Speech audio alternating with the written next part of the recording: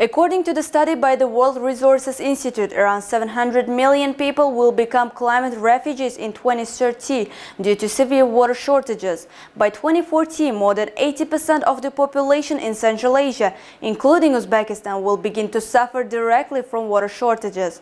This region is considered the most dangerous area in the world in terms of water scarcity.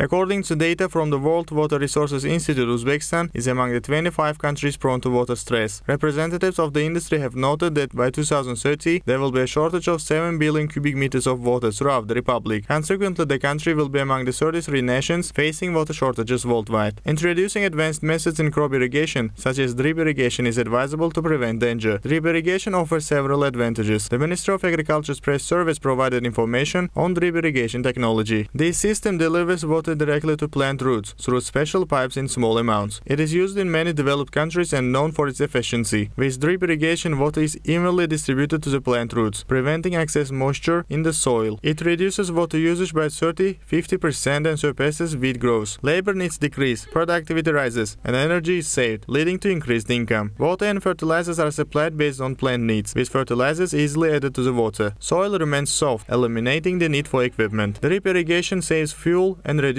fertilizer costs by 30–50%. Crop fertilizer absorption exceeds 90%. It is economically beneficial for crops in hilly areas with light, erosion-prone soil and uneven surfaces.